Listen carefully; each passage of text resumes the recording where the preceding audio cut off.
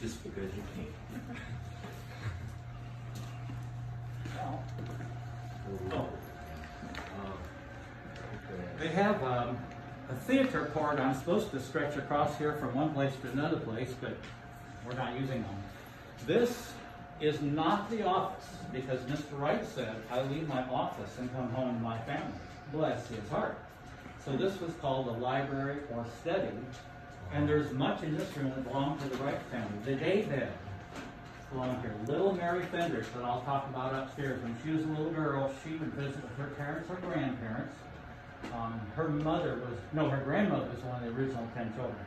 Little Mary Fendrich would lie down on this daybed and take naps. This is original with the Reitz family. Family Bible. I thought it would be in German.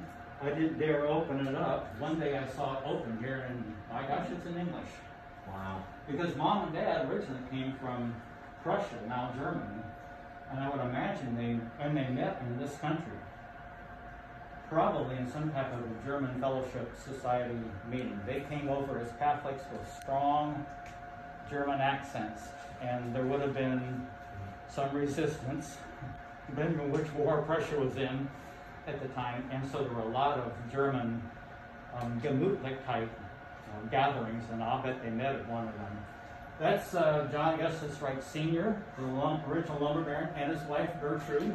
They met here in this country. Got married in met in this country. Got married in 1839 here in Evansville. This is also original with the Reitz family. Bronze and marble, or sardonyx marble inkstand.